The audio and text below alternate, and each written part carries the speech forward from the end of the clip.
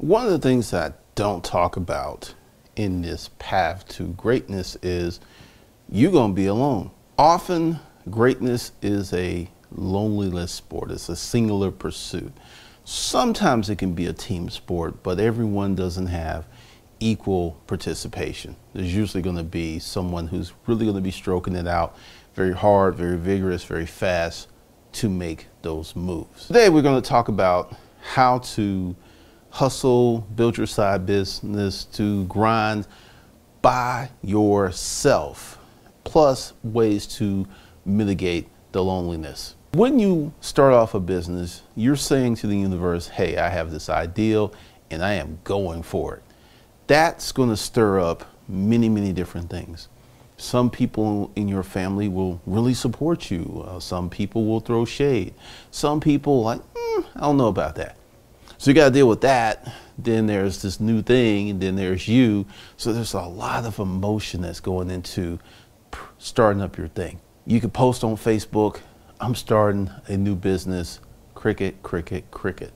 Unless you have a group of friends who are entrepreneurs. And even then, it's still kind of cricket, cricket, cricket. However, if you're like, hey, I got a new job, everybody's like, congrats. Our culture is indoctrinated in you getting a job. That is the way that most people do it. That's the way that most people have done it. So here you are with this strange newfangled thing. I'm gonna start a business. It's very disturbing. Let me tell you what you're going to face. First of all, and I should say congratulations for attempting to do something that's impossible. The odds are against you. I salute you. I tip my hat off to you, because many of you will be successful. Many of you will defy the odds. Many of you will make that thing become something. But in the process, your friendships and relationships are going to change. Part of the reason that well-off people don't hang out with less than well-off people isn't because they're better than these other people. It's the language, it's the verbiage, it's the conversations. If you and all your friends make 45K and all of you drive Chargers, you can have great conversations. It's like, hey, I'm doing this with my SRT. Hey, you know, I want to do this. I'm going to tune this. I'm thinking about getting the 5-speed. There's a lot of conversations, because at that income level, you're going to be doing a lot of the same things. You're going to have the same dreams and ambitions. Now, let's say someone who's driving the Charger starts a business, and all of a sudden, 3 years later, his income is 150, 200K. He's got a bigger house. He no longer wants that Dodge Charger. Maybe he's driving the Porsche. You've changed, my dude. Not really. You just realized some dreams that have always been there, and now you have the means to get them. That's typically what happens.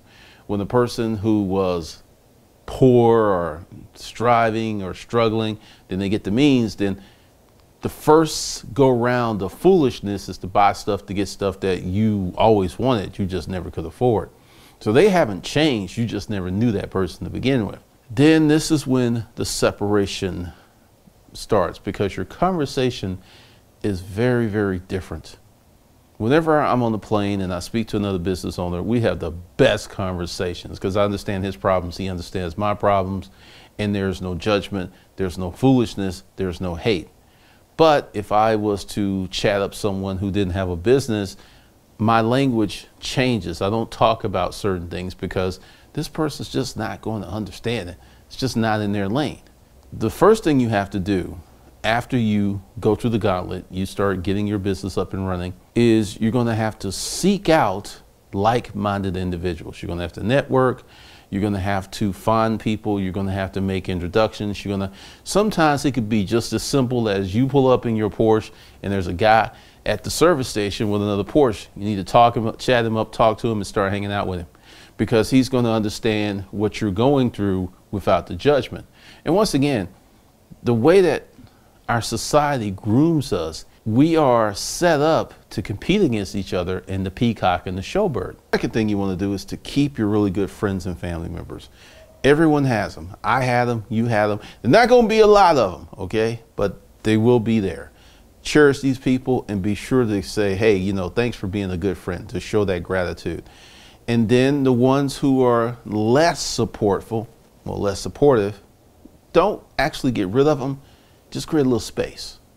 You know, if you see him in the grocery store, you see him at the gas station, you see him at the Little League Park, talk to him, chat him up. Never talk business.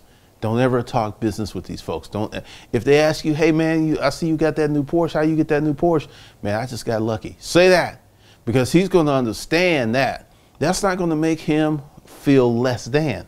Not that, well, you know, I started this business, then I did this. Because see, once you start talking this Chinese arithmetic to someone who doesn't understand Chinese arithmetic, then they're going to feel some kind of way. And that some kind of way is usually going to result in envy, jealousy, or downright hostility. So to protect yourself, learn how to use the word game. And it isn't because you're not proud of what you've accomplished. It is, as a business owner, as a producer, as a leader, you're one of few. That's the issue. Because this is why you have to become comfortable being alone until you build your tribe of like-minded individuals where you can reach out and you can talk to someone and you can have a conversation without having to censor yourself. Essentially, you're going to become bilingual or trilingual, or you'll be able to speak different languages. You're going to be able to speak business with business people. You're going to be able to speak kids with kids people. You're going to be able to speak life with life people, because I look at my videos, I look at posts on social media, when someone is talking about business, not a crappy way of business, but a real bona fide, real strategy, real business talk, no one likes those posts. No one pays any attention to it, because you have to think, and people are just like, I don't really want to do that. I really don't want to work that hard. But you, my good friend, you'll like that post, you'll read it, and you'll have insights, and you'll comment on it, and you'll notice there's just not a lot of comments on it unless it's some type of get rich quick scheme, or get rich very quickly, or accelerated getting rich. Yeah, and then there's all comments just out the window. But solid, practical, responsible business advice? No, not that much. Not too many people are listening to that. Kind of like when I said about what was going to happen with taxes. A lot of people thought I was joking. You have to find your tribe. And then the third thing, you're just going to have to get used to working alone. And when I say this, you can have a crew of people working for you. They're there with you. They're sharing physical space with you, but you're still alone because you're the leader. You are the man or woman on that white horse, and they're carrying through their mission that comes from you. So even though you're surrounded by people, you're still alone because they're not like-minded people. One of the things that just really is a challenge for me every time that I hire a crew, I'll get a few people who will buy in, and then most folks are just clock punchers. It's like, as soon as it's 5 o'clock, I'm out of here. And that's typically why salaries are not going to ever be that high for these people. And I have to keep telling myself, this is your journey. It's not their journey. Once again, whenever I chime in and talk about, business owners asking about some stuff, my conversation, my response is always so different from the typical, because see, everybody wants to be a chief, but there's really only a few chiefs with the magic Green Lantern ring. There's only a few people with that ring. There are people who claim to be it. There are people who wear the uniform. There are people that have the fake ring. But there's only a small group of people who are authentic leaders, producers, and creators. And if you find yourself in that spot, you may think you're a little crazy.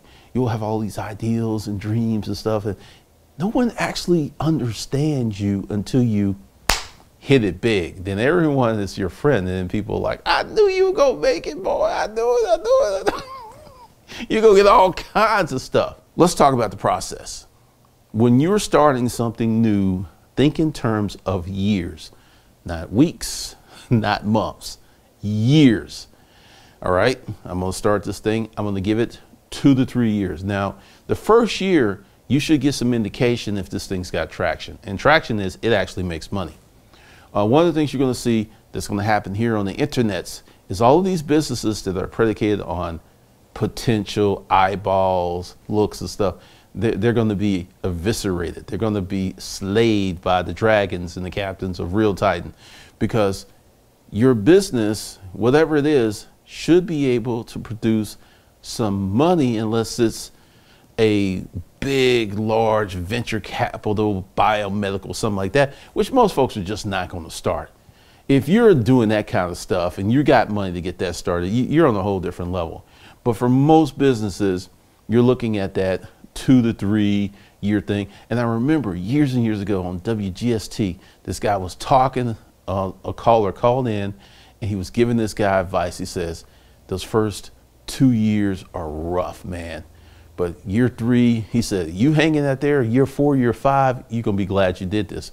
And that's essentially you paying your dues as that producer, that creator. You got to pay dues. See, the universe says, look, I will give you anything that you want. Really? And the universe is like, yeah, I'm going to give you anything you want. Oh, but there's a bill. There's an opportunity cost. And so many people don't want to pay those costs. They want to cheat the universe. But the universe is very, very interesting how it will sooner or later catch up with those people. Our fearless leader right now, he was propped up by his father. Now all of a sudden, he's realizing certain realities that he's never realized in his life. See, the universe is going to deal with you, whoever you are, wherever you are. It is. And this isn't some, well, you know, when you die, you go to heaven. No. The universe is going to deal with you here on this planet. It's going to deal with you where you are. You're going to find yourself in some very strange predicaments. The universe is like, okay, you want this $10 million a year business. Okay, I will give you that. But I'm going to need your hard work. I'm going to need your dedication. I'm going to need your focus. I'm going to need your effort. I'm going to need you to experience a little delayed gratification because I am willing to give you this, but I need to know if you're real. And once you prove you're real, money just starts coming out everywhere. It will surprise you in ways that you can make money. It will surprise you in ways how your business, because see, the thing is that most people miss is these 5 years of paying your dues can result in a lifetime of comfort and ease. And many people just can't see it. They don't feel it because we're groomed as consumers for immediate gratification. That's why you must move over to the producer side and the creator side. Because, like, take painting. I used to paint and draw. Painting and artistic pursuits teach you patience. There are some people who can draw amazingly fast, but they've practiced that for years. When you're doing a piece of art, like my problem used to be hands. I was really good with eyes and chins. I know that sounds strange. For me to draw a hand, it would take me 4 or 5 times as long as to do the rest of the piece. And that taught me to slow down. And it taught me to still be focused while I was moving slow. And that's one of the things that you're going to have to do as a business owner. You're going to have to be very focused. You're going to have to buy capacity in advance. This is why I'm telling you, if you get in a warehouse and you need 10,000 square feet, rent a 20,000 square foot warehouse, because what's going to happen, the laws of humanity is you're going to fill up their warehouse. You buy 10,000 square feet, you know, let's say you feel you can use 8, so you get a 10,000 square foot warehouse, you will be so shocked at how fast you fill up their warehouse. And this is about expanding yourself. That's another thing that's going to happen when you're on this path to greatness. And expanding yourself hurts because it's like waking up new muscles and new neurons and new, mental connections. It's going to hurt because it's new. It's like a new limb. It's like a new soul. And once you become expanded, you can expand again.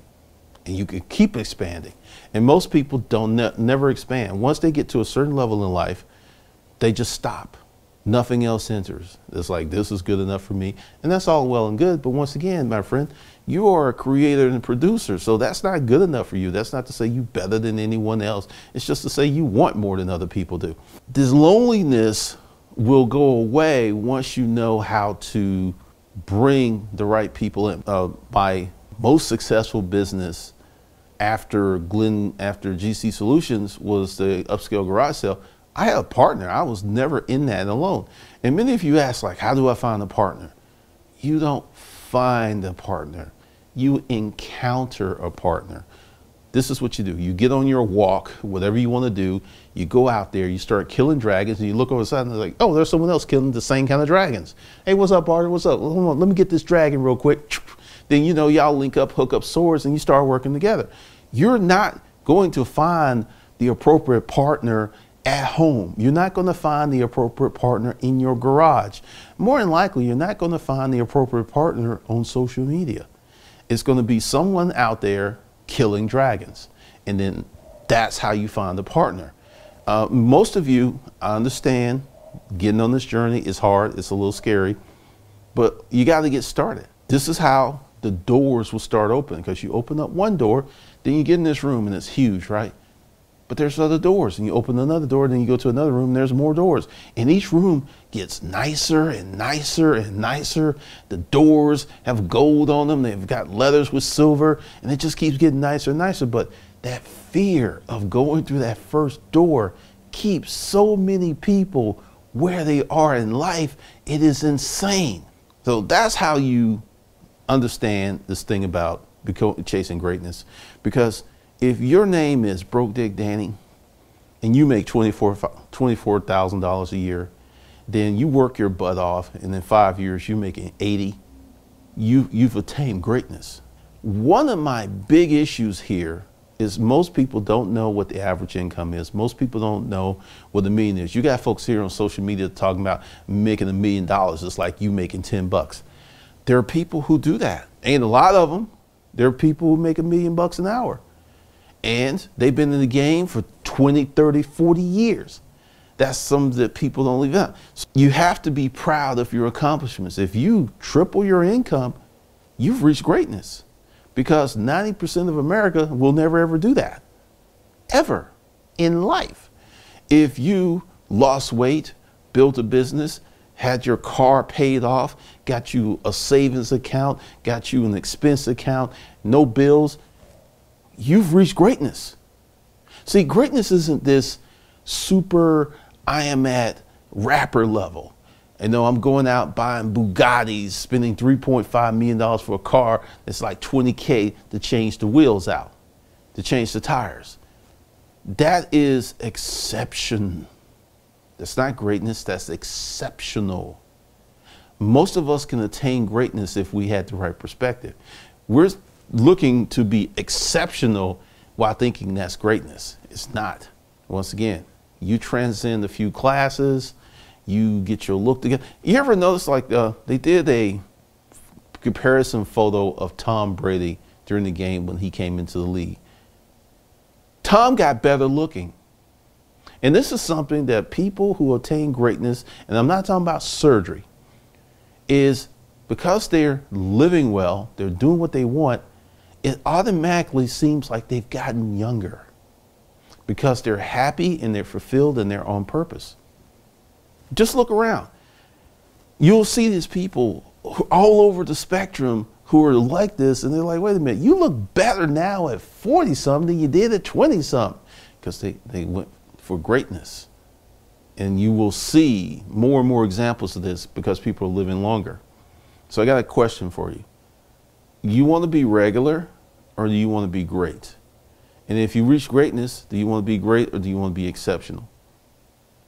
This can be yours if you're willing to pay the price. All right, so with that, I'll see you guys in the next video. Hey, yo.